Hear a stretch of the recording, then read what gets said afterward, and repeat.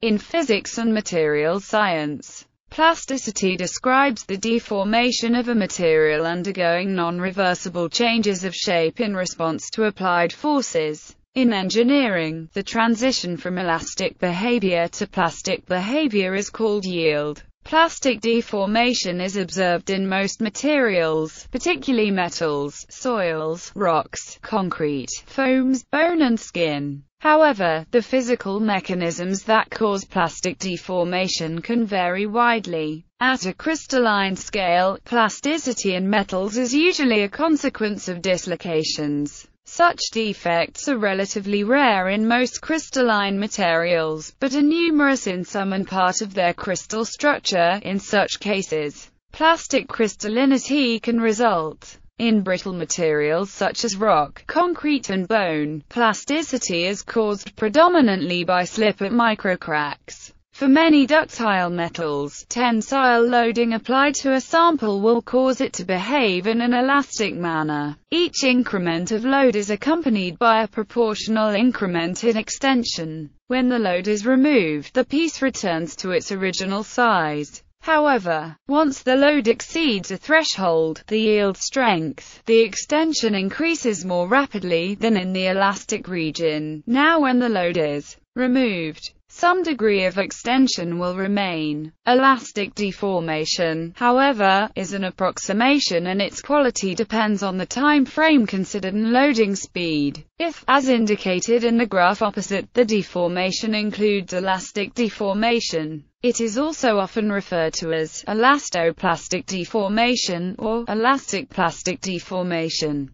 Perfect plasticity is a property of materials to undergo irreversible deformation without any increase in stresses or loads. Plastic materials with hardening necessitate increasingly higher stresses to result in further plastic deformation. Generally, plastic deformation is also dependent on the deformation speed, i.e., higher stresses usually have to be applied to increase the rate of deformation. Such materials are said to deform viscoplastically. Contributing properties. The plasticity of a material is directly proportional to the ductility and malleability of the material. Physical mechanisms. Slip is a shear deformation which moves the atoms through many interatomic distances relative to their initial positions.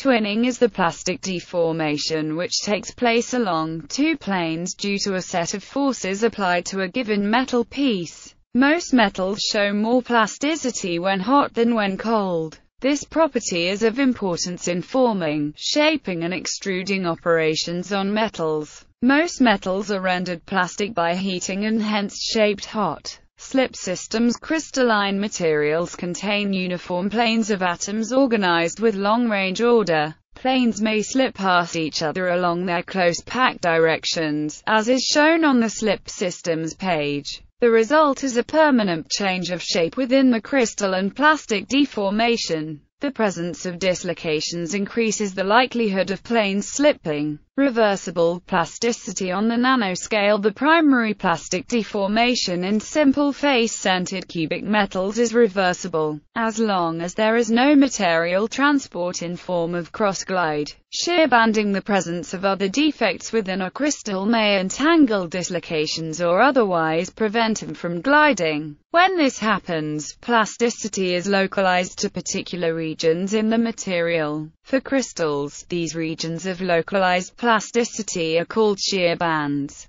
Plasticity in amorphous materials. Crazing in amorphous materials, the discussion of dislocations is inapplicable, since the entire material lacks long-range order. These materials can still undergo plastic deformation. Since amorphous materials, like polymers, are not well ordered, they contain a large amount of free volume, or wasted space. Pulling these materials in tension opens up to these regions and can give materials a hazy appearance. This haziness is the result of crazing, where fibrils are formed within the material in regions of high hydrostatic stress. The material may go from an ordered appearance to a crazy pattern of strain and stretch marks. Plasticity in martensitic materials. Some materials, especially those prone to martensitic transformations, deform in ways that are not well described by the classic theories of plasticity and elasticity. One of the best-known examples of this is nitinol, which exhibits pseudoelasticity deformations which are reversible in the context of mechanical design, but irreversible in terms of thermodynamics.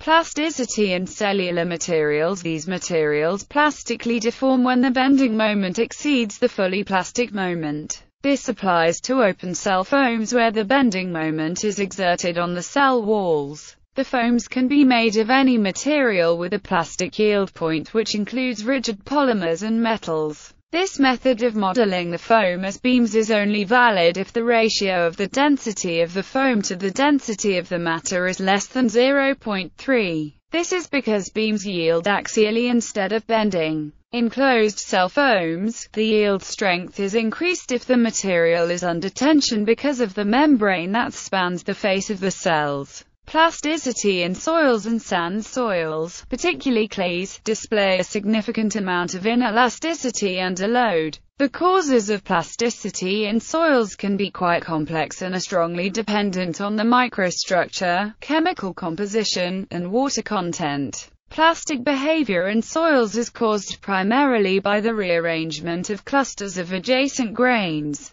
Plasticity in rocks and concrete. Inelastic deformations of rocks and concrete are primarily caused by the formation of microcracks and sliding motions relative to these cracks. At high temperatures and pressures, plastic behavior can also be affected by the motion of dislocations in individual grains in the microstructure. Mathematical descriptions of plasticity. Deformation theory. There are several mathematical descriptions of plasticity. One is deformation theory, where the Cauchy stress tensor is a function of the strain tensor. Although this description is accurate when a small part of matter is subjected to increasing loading, this theory cannot account for irreversibility. Ductile materials can sustain large plastic deformations without fracture. However, even ductile metals will fracture when the strain becomes large enough. This is as a result of work hardening of the material, which causes it to become brittle. Heat treatments such as annealing can restore the ductility of a workpiece, so that shaping can continue. Flow plasticity theory. In 1934, Egon Oriwan, Michael Polanyi and Jeffrey Ingram Taylor, roughly simultaneously,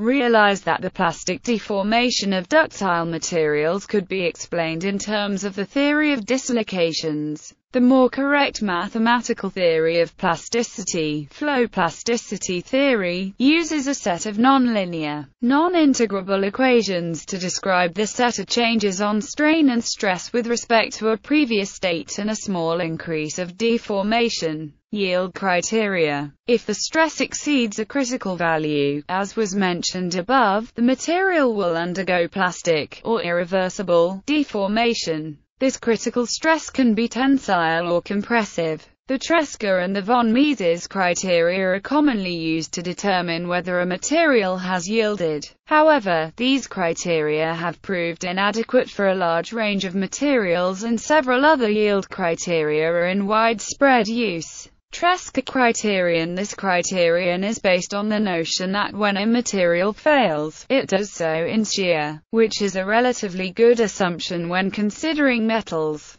Given the principal stress state, we can use Moore's circle to solve for the maximum shear stresses our material will experience and conclude that the material will fail if, where sigma 1 is the maximum normal stress, sigma 3 is the minimum normal stress, and sigma 0 is the stress under which the material fails in uniaxial loading. A yield surface may be constructed, which provides a visual representation of this concept. Inside of the yield surface, deformation is elastic. On the surface, deformation is plastic. It is impossible for a material to have stress states outside its yield surface. Huber von Mises criterion. This criterion is based on the Tresca criterion but takes into account the assumption that hydrostatic stresses do not contribute to material failure. M.T. Huber was the first who proposed the criterion of shear energy. Von Mises solves for an effective stress under uniaxial loading, subtracting out hydrostatic stresses, and claims that all effective stress is greater than that which causes material failure in uniaxial loading will result in plastic deformation. Again, a visual representation of the yield surface may be constructed using the above equation, which takes the shape of an ellipse.